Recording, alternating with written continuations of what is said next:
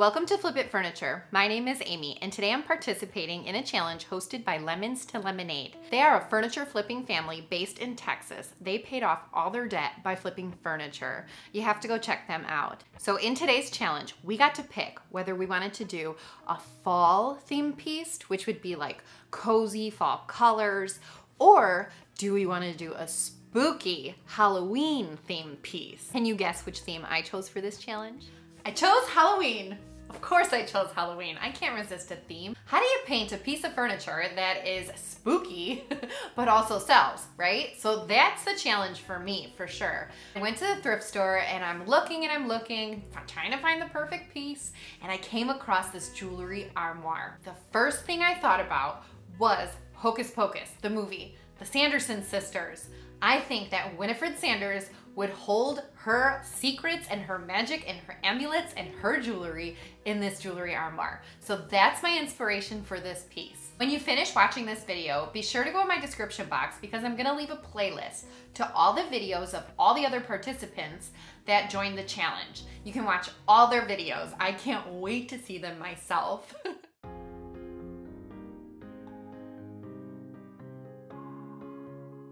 I started cleaning this piece with Dixie Belle's White Lightning Cleaner. I added a tablespoon of the powder mixture into about a gallon of water in a bucket. Then I took an old t-shirt and I scrubbed the whole thing down. And when I was finished, I just went over it with a wet rag with water just to make sure I didn't have any cleaner residue on my piece. Now the top of this is really wobbly. So I was inspecting and the screws are stripped, so they're not even working. Only one of the screws was working. So I removed the screws and I had to add one that was a little bit thicker.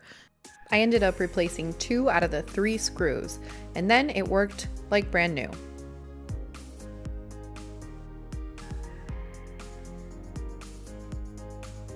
I'm using DAP's plastic wood. It's just wood filler. These edges are a little chewed up looking. They're not actually chewed up, but somebody had used this a lot, so it's just kind of worn out. So I want to reinforce them, and I'm just going to place some of this on nice and smooth, let it dry, and then I'll come back and sand it later. Also, a little piece where the drawers go fell off. It cracked while I was cleaning, so I'm going to fix that. I'm just using some Titebond wood glue and a clamp.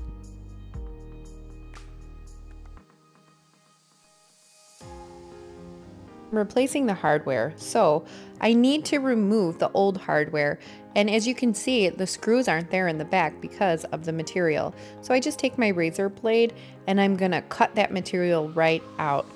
I'm just being careful not to like rip it all up because I'm gonna glue it back when I'm done.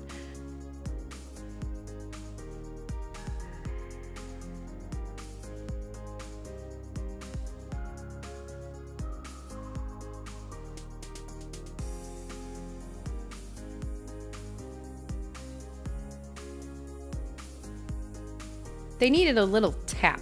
They needed some help coming out. So I just used the back of my screwdriver. Our wood filler is dry and we are just gonna sand it nice and smooth so that we can prime this piece. And the reason I'm priming the piece is because like I said, I got it from the thrift store, so you never know where it came from. And I would usually prime it with my Dixie Belle's Boss, but I did have Zinsser's 123 primer in gray, and since I'm painting it black, I thought that would be perfect. And then just for the little details, I used my Dixie Belle's Boss in gray.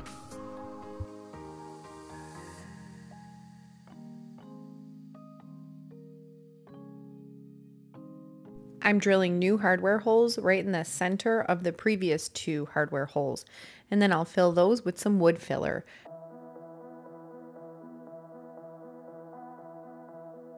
I'm painting this in Dixie Belle's Caviar, and I flip it upside down so that I can paint the legs first. It's just much easier that way so that I don't miss any spots.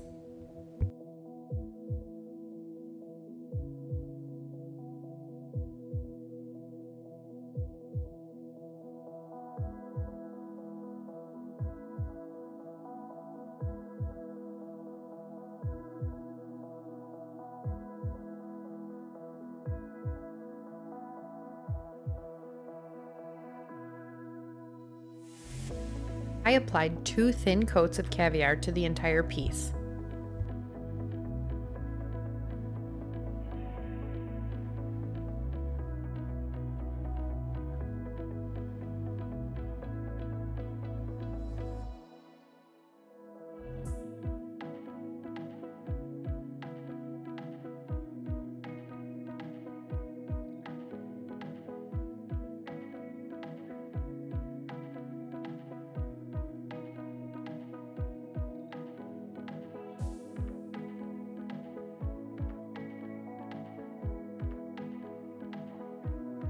My piece is still wet in a few spots with the caviar, but I'm adding some of Dixie Belle's aubergine to the raised details.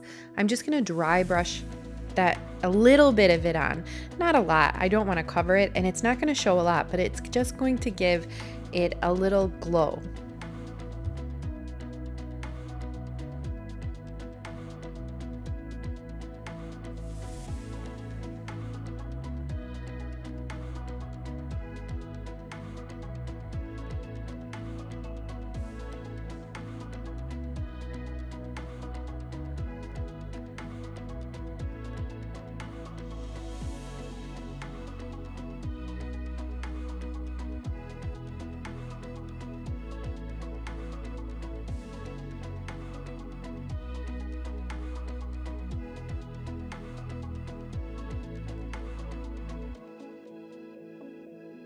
Now that everything is dry, I'm using Varathane's water-based polyurethane in satin on the entire piece. Add about 5 coats, waiting for it to dry in between coats, and it takes at the most 10 seconds to get 1 coat on.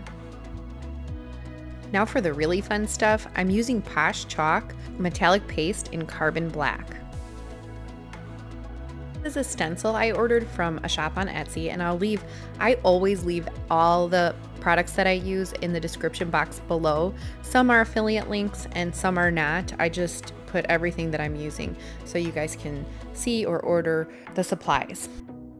This is a raised stencil, but with this Posh chalk textured paste, we're gonna make it a 3D raised stencil. Right now, I'm just adding a layer with my putty knife on over the stencil, nice and smooth.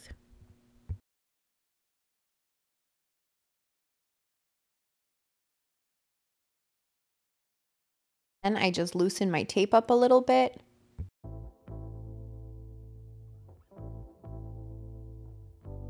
Now I'm ready to remove the entire stencil. So here we have a regular raised stencil, but I want to make it extra special. So I'm going to use a heat gun. I just have this crafting heat gun that I got from Amazon. I let it heat up for about 60 seconds, and then I put it up to the chalk paste, and it makes the chalk paste pop. So you can see it raising right there. So it kind of turns into like a 3D effect. I love this so much. I love the fact that it pops and I love the colors. I ordered 4 more colors. So you guys are definitely gonna see this again in some upcoming videos. I added this raised stencil to the top of the jewelry armoire and to each side. So there's 3 of these on the entire piece.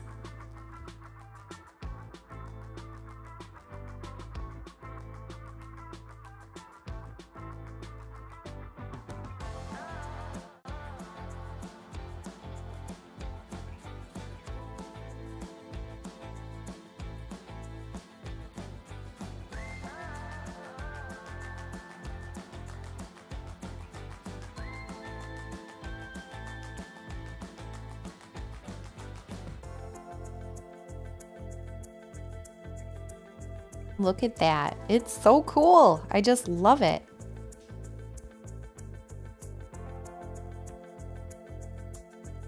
Remember what it looked like before? And here's what it looks like today. This was completely different from anything I've ever done. It's definitely sort of like a goth glam look, and I love it. I think that Winifred Sanders from Hocus Pocus would love this piece. And I'm super happy to say that the challenge was accepted. I already have a customer for this piece. Don't forget to check out all the other channels' videos. I'm leaving the playlist in the description box below. Thank you to Lemons to Lemonade for hosting this challenge. Be sure to check out them as well. They are also in the challenge. And don't forget to subscribe if you like this video. Hit the like button. Let me know.